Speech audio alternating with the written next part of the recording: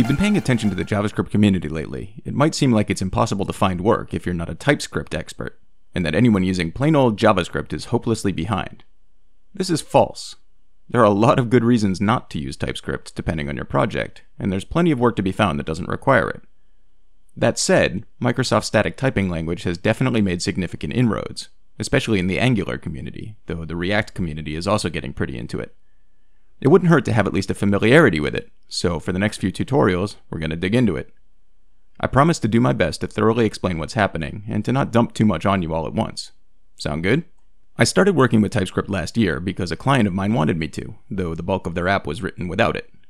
Earlier this year, I took on a new gig where we were starting from scratch and everything was TypeScript, front end and back end. That was a bit of a trial by fire, and I can't claim to have come out of it unburnt. There were days when I absolutely wanted to murder whoever had come up with the language. But by and large, it wasn't that hard to get started with, and now that I'm working on a different non-TS project, I periodically find myself actually missing aspects of it. So, what is TypeScript? It's basically an extension of JavaScript that allows for static typing. We haven't really gotten into types and type checking in this series, but most of you probably know, even if you don't know you know, a bunch of basic types. In JavaScript you have 7 primitives, and then you have objects, which also include arrays because JavaScript is kind of weird.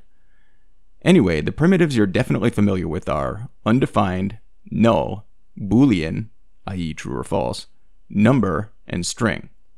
There's also bigint, which allows you to work with larger numbers than number does, and symbol, which guarantees a unique identifier even if you create multiple symbols with the same description. We're not really going to talk about bigint and symbol in this series of tutorials. Maybe some other time. The issue with JavaScript, which is also one of its strengths, is that its variables are weakly typed. This means you can change the type of a variable, and you can do so relatively easily. Watch.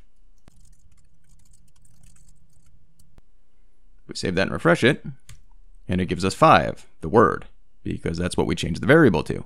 We switch from a number type to a string type, and JavaScript's like, okay. Heck, sometimes it even does it for us, like this.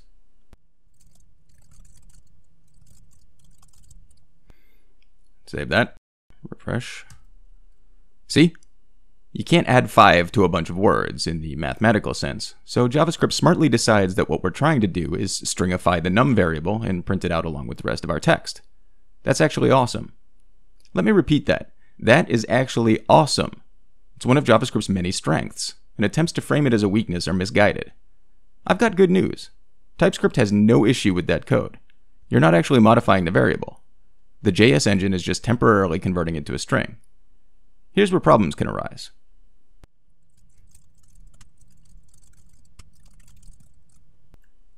This function adds 10 to any number you pass it.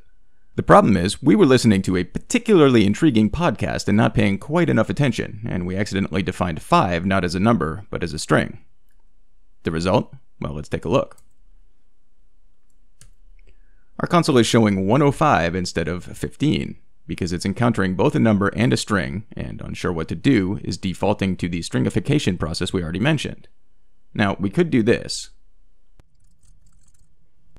Save that. So that works.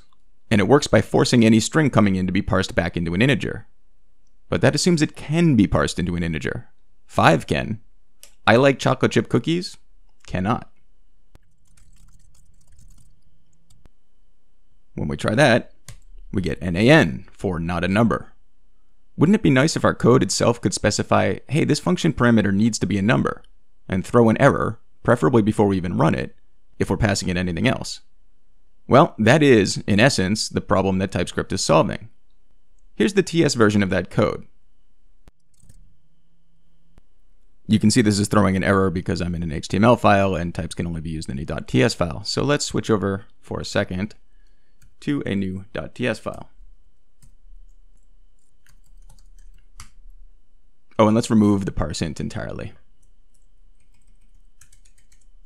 Now, if we're using an editor with a TypeScript linter, which can be found for almost all of the popular modern editors and is built right into VS Code, we're going to get an error before we ever even run this code, because it will immediately notice that we've specified n as a number, but we're passing it a string. You can see that error here. If we're not using an editor with a TypeScript linter, well, we're still going to get an error, but not when we run this code in the browser. That's because we can't run this code in the browser, or in the Node console, at least not yet. I suspect we'll soon see native TS support in a lot of places. For now though, we need to run the TypeScript compiler, which will automatically convert our TS file to a JS file. It'll only do that though if there are no TypeScript errors. Otherwise it'll give us a list of complaints. Whether in the editor or in the command line, our error looks like what you're seeing right here. This is often immensely useful. For a short example like this, maybe not so much. We can very rapidly see what the issue is and fix it just by running the script and checking the console. But if we have 1,000 lines of code spread throughout our application that all feed different values into that add10 function, now TypeScript's type checking becomes really valuable. If our code compiles, then we can feel comfortable sending it out into the world, knowing that we're not accidentally producing any NaN errors, or 105 instead of 15 errors for that matter. So that's the absolute basics of type checking. Next week, we'll look into installing the TypeScript compiler, and we'll get into some other examples of how TypeScript works. See you then.